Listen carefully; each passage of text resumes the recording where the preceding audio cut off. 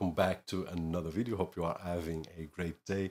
And today we are going to take a look on the easiest way that I'm aware of at this moment on how to install Windows 10 or Windows 11 on an external SSD, and then we can use it on several computers while having all our operating system applications and documents right on our SSD. And if it's something smaller like this one, then I don't need to carry my laptop. I just need to carry my SSD and use it on any computer. Really easy, really fun. So let's go straight for it. And if you are watching this video on your Windows 10 or 11 computer and you still haven't activated and can't even edit your desktop icons, don't forget to check out cdksales.com, where we can find budget official OEM keys at an affordable price. And with the coupon code that you can see on screen and down below on the video description, it will get even cheaper. And besides Windows 11 Pro, if you are looking for Windows 10 or even an Office suite that we can aggregate directly to our Microsoft account, you can use the same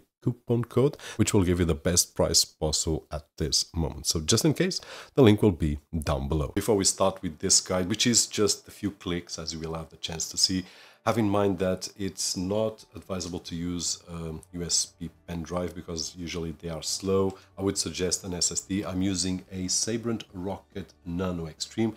It's really fast, 2700 megabytes per second reads and on writes. We don't need that much. If you are on a budget, I will leave a link down below for an enclosure, which costs about $30, $40 more or less, and then you can select any SSD that you want to put inside. I would suggest something above 400 or 500 megabytes per second reads and writes, so that you can have a great experience, because we will have our operating system and apps right over here. And with that out of the way, let's go for our desktop. Now, the app that we will need to install is an app that we have seen a couple of days ago. I will leave a link right over here on the YouTube cards and down below on the video description. We did create a USB pen drive with Windows 11, really easy and fast, a replacement for Rufus. Today, we are going to use it to create an external SSD with our operating system. Now, you just need to go to Google, search for Windows 2 USB. You will find the ASLEO WintoUSB. It's totally free. Just download it, install on your computer, and that is it. I've got it on mine.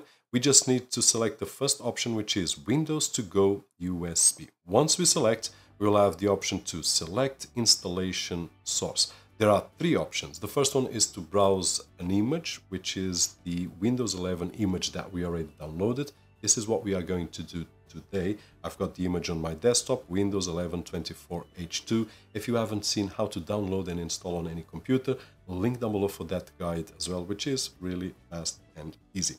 Second choice is to current Windows OS, which means that we will create a clone of this computer to our external SSD. It's also fun, but we are not going to do that today.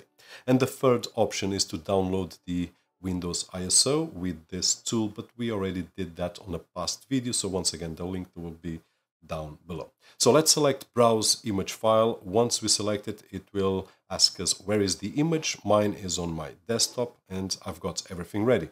I've got the app, I've got the Windows image, and I've got my external SSD, so we are ready to go. On the second step, it will ask us what is the destination drive. Now, in my case, I will select the Sabrent Extreme, so I just need to select, and by default, the partition shim is GPT-4 UEFI.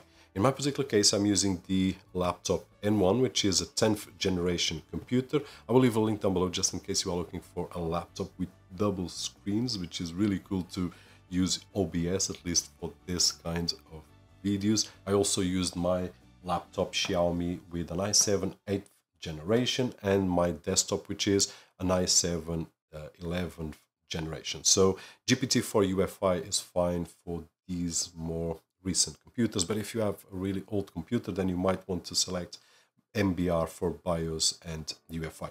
The other option that we will have right over there is installation mode. I did select Legacy, which means that we will use the full disk, the external disk for our operating system. If we want to use the SSD for anything else, then there's also the option for VHD or VHDX, which means that it will create a virtual disk inside our SSD with the operating system, and the remaining space we can do whatever we want on any other computer. And basically that is it. There's also options for enabling BitLocker, which I don't want. So I just need to press proceed, and it took about 5 minutes or so to create the installation on our external SSD. At this moment, we have a full installation of Windows 11 on external SSD.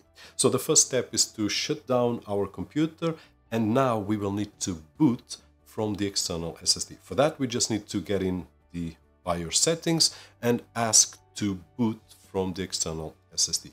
There are two ways we can do this. The manual way, which was the way that I did, every time the computer reboots, I will need to select BIOS and then boot from the external SSD. But if you are going to do this as a frequent thing, then I would suggest to just save on your BIOS settings to enable the boot from the external SSD every single time that it's connected. So this is something that you will need to decide for yourself. In my particular case, the computer booted up from the external SSD, and as it's a new installation of Windows 11, we will need to proceed by the Microsoft questions, normal questions on any Windows 11 installation. While we went through the configuration, it did reboot about 2 times. I did had to select to boot up from the external SSD, and in no time I was on my desktop. And this was the first happy moment I had, full Windows 11 on an external SSD. Now, this is not the first time that I'm running an operating system on an external SSD, and I will leave some links down below, but not as easy as this. We have done it on macOS and on Windows, and always a lot of steps. This one, just a few clicks, and here we are. So I was, and I am really, really happy. Now, what I did to be easier to share to that side of the screen, and also to me, I did change the desktop, completely different from any of the computers that I have. I also installed a few apps and I left them on my desktop, and that was it. And the next step was to test out on other computers. So I did shut down this computer, picked up my Xiaomi and put in the SSD, turn on the Xiaomi laptop, and once again I did have to go to BIOS so that it could boot from the external SSD. It did boot from it. I was getting really excited, and once it did reach to the end, the question that it did to me was, hey, you are doing something different from usual, so we need to reset your PIN. And this is because I had a Microsoft account login. So if you want to skip this step and don't lose time, just use a local account. I did change my PIN, and then I got in the desktop. I did change my account to a local account, so I didn't have to lose time next time that I change computer, and basically that was it.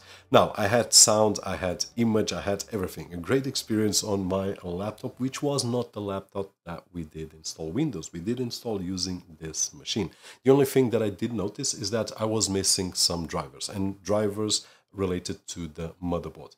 Those drivers were also missing on this laptop right over here. So the hint will be that we will need to install some drivers depending on the computer that we are. But that's just easy. Just go to the manufacturer of your computer, download, install like we would install on an internal SSD, and that is it. Now, the experience was really, really fun. It was working stable. I did small experiences watching videos, if the sound was good, if the image was good. I also created a text document on my desktop so that I could emulate that this is a document that I've got right over here and I can then use on another computer. So I was really, really happy with the result. So it did work on 2 laptops, and then my curiosity was, okay, does it work on a desktop? I did test it out on my desktop, and I did connect the external SSD. Then I went to the BIOS. It's an i7 11700, and it has 128 gigs of RAM, also a Rocket for Extreme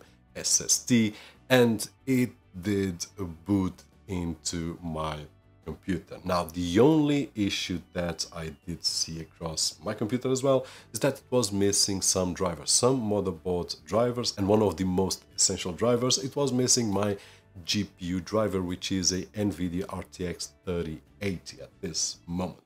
So what I did was to go to the NVIDIA website, download the drivers, installed. It had a glitch on the screen. It showed me an image which is completely distorted and whatnot while I was installing the drivers. But once I did finish up, I did reboot the computer, and bam, I had the NVIDIA RTX 3080 working, Windows recognized, drivers installed. So really awesome experience. And this was one of the things that was really curious, because okay, I'm working on a weak laptop with my external SSD, but if I want to go to a more powerful machine, will I be able to take advantage of the hardware that this machine has? And at this moment the answer is yes. Now I still haven't tested out heavy demanding apps like Photoshop or Adobe After Effects or DaVinci Resolve, but I would say that this is really promising. So as you could see, really easy guide, took about 2 or 3 minutes, and then the rest of the video was just my experience with these 3 machines. Hopefully the video was helpful in some way, and if it was, don't forget that usual thumbs up right over there, which is really appreciated on this side of the screen. My name is Roberto Jorge, and as always, I'll see you on the next one.